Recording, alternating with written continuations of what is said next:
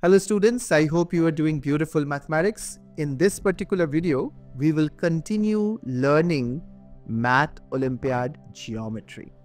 In particular, I will work on a problem that will show you how to apply the concept of power of a point to solve interesting problems. This problem came up in USAJMO. It is the top tier of mathematical Olympiads in the United States for junior students. And it involves a cyclic quadrilateral.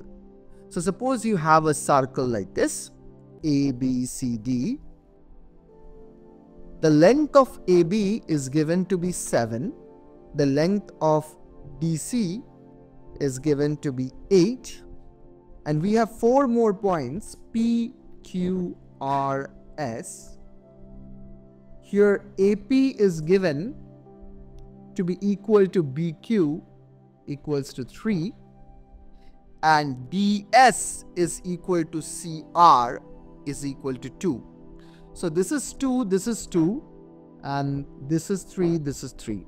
Of course, the picture is not to scale. We want to show that PQRS is a cyclic quadrilateral. So PQRS is this, and it is a cyclic quadrilateral. Now let me first tell you, whenever you are solving a circle geometry problem, the first thing you should be doing is to draw the center of the circle, even if it is not mentioned in the problem. You'll be surprised to notice how much effective it can be in the problem. Okay, so center of this circle is suppose O. Now, we will look at the points P, Q, R, S and start thinking about what is special about these points. As I mentioned, that this will be an application of power of points. What is power of a point? It is a special invariant of a point with respect to a given circle. So suppose I'll draw a separate picture. Suppose we have a point X in the circle. Then power of X with respect to this circle is a special feature of this point X, a number that describes the point X. How do you figure out the number? There are two ways. The first way is that you draw a line that intersects the circle. Then XA times XB is that number, this magical number. This is called power of X. There is another way. What you do is you take the center of the circle, let's suppose it's O, then R square minus OX square, the distance of the point from the center square, subtracted from the radius square. This quantity is also known as power of the point X. And both of these things are equal. That's actually a theorem in elementary geometry. So we will be using this.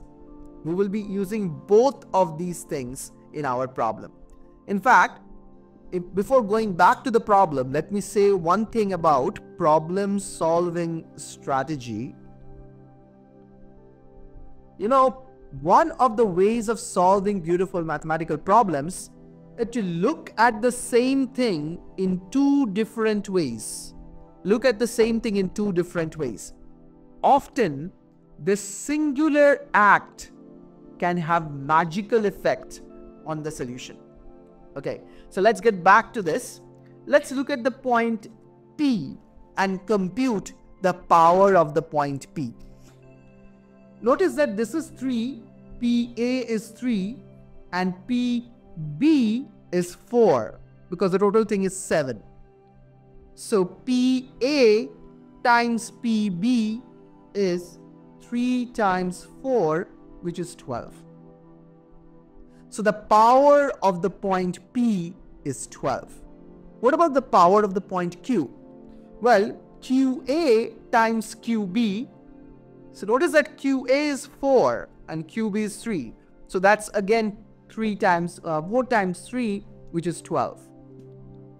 What about S? What is the power of the point S? So SD times SC.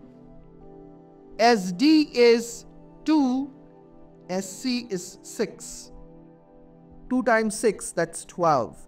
Similarly, power of the point R is also 12. RD times RC is 12. So the power of the point P, Q, R, S, all of them are same, which is the most important fact of this problem. So let me write it down. Power of any of these points, P or Q or R or S, all of them are equal to 12. That's what we found. We are at the final leg of the problem. Remember, I told you, look at the same concept from 2 different directions. Let's do it now. We will use the second definition of the power of the point. We will say, okay, this is equal to the distance of the point from the center subtracted from the radius of the circle.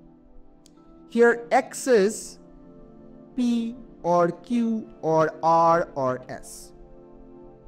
All 4 of them will satisfy this. And what is R? R is the, well, maybe you will get confused, so I'll just write radius. What is the radius? Radius is of the main circle. So radius square, whatever the value of the radius is, one circle, so one radius value, minus OX square is equals to 12. So what is OX square? OX square is 12 minus radius square. So OX is equal to square root of 12 minus radius square. And we are done. Because what this equation says is that X, which we know is either P or Q or R or S, we know that X to O, this distance, is square root of 12 minus radius square, a fixed number. So the distance from O to P, Q, R, S, the distance is always square root of radius square of the main circle's radius square minus 12. So it's a fixed number. O to each of those points is a fixed number. That is the definition of a circle. That all the points should be equidistant from a single point. So what we just proved that PQRS is cyclic. Okay, so I hope you learned something. I hope you learned how to use power of a point in the context of an Olympiad problem. And you also found how to look at the same thing from 2 different directions. Thank you for watching this video. Keep on doing beautiful mathematics. And you can go to the link in the description to find out more about Olympiad research and leadership programs leading up to our Ivy League universities at Cheenta. It's a fun journey. I think you'll enjoy it. All the best. I'll see you in the next one.